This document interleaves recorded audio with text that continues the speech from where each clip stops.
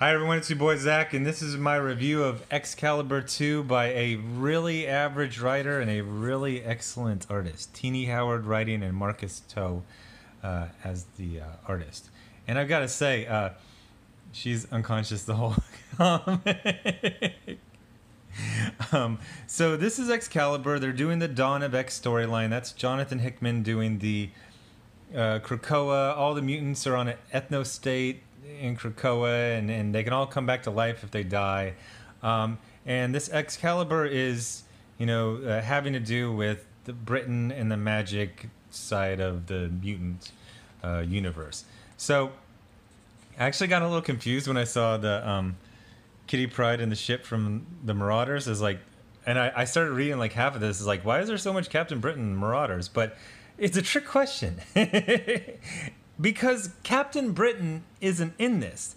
There is a character called Captain Britain, Elizabeth Betsy Braddock, but let's call her by her actual name, Supergirl Hero Person.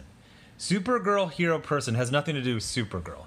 Supergirl Hero Person is the generic female superhero that SJWs and people who have read a lot more Tini Howard than me, they say, Tini Howard writes one character. And it's always this. It's like the approved body type, blank expression, LOL so random when she needs to be, barking commander of just empty. It's just an empty shell. So it starts off, Rogue has been ensorcelled in this, bed of flowers, and they're heading to the lighthouse. That's the headquarters of Excalibur. And then, it's just weird. Kitty Pryde, I don't know what is SJW's deal with Kitty Pryde. Remember 2 years ago when they were drawing her looking like some sort of super masculine weightlifter, and now she's like an a-hole. In Marauder, she's like, let's go fight Russians, and just being stupid and drunk. And now Gambit is really bummed out because she's still his wife, right? She's caught in a spell. And she's just making these dumb jokes about hot tubs, and Gambit keeps he's like, I'm not really in a joking mood. And then everyone else is just kind of whatever. She'll be fine. I'm like, yeah, that's dramatic.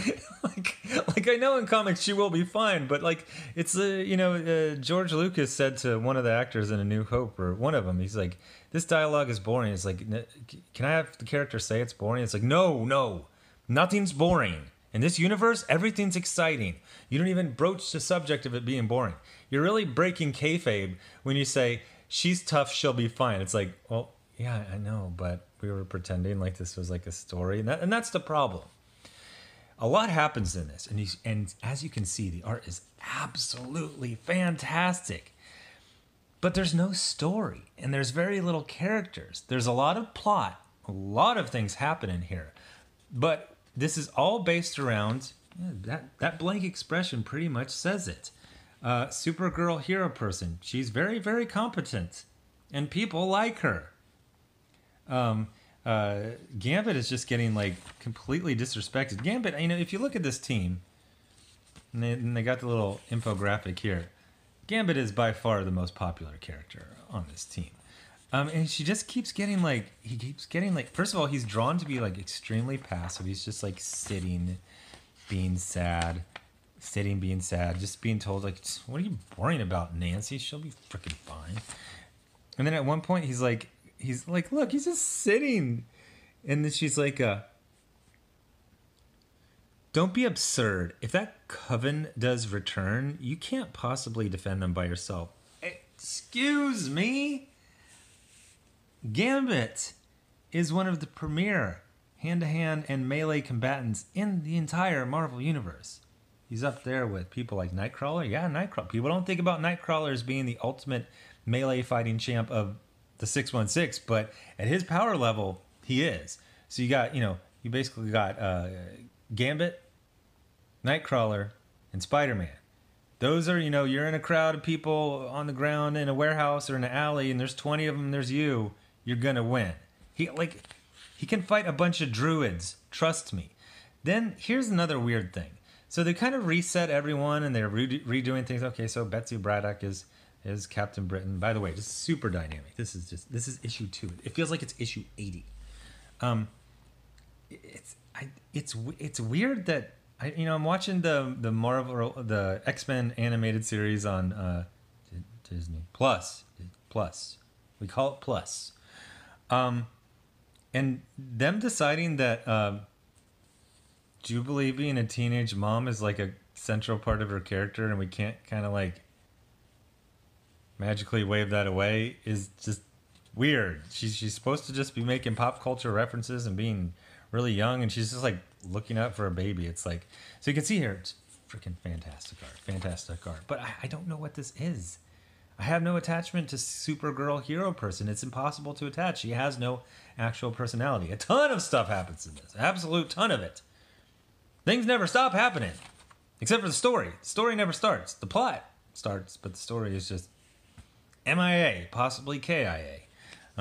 So anyway, if you want amazing art and things happening to character, by all means. But as you can tell from me wrapping things up at 6 minutes, there's really not a lot here. The art is, like I said, let's get some nice close-ups.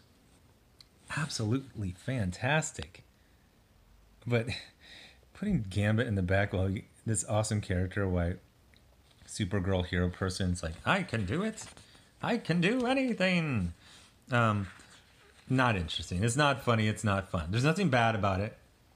It's not especially SJW in like the surface level, but it's just boring. It's just boring and it's weird. It's like, why does this exist? Also, why do you seem to be already bored with this, Tini Howard? Anyway, so thanks for watching. Subscribe. Make sure you're still subscribed. Hit the bell for notifications. Thanks to everyone giving to the GoFundMe and the Indiegogo. You're funding original content and an original lawsuit. Links are in the description. I do not remotely have enough... I got 3 minutes till 10 minutes. I cannot remotely vamp for 3 minutes for that long. So anyway, thanks for watching. Bye.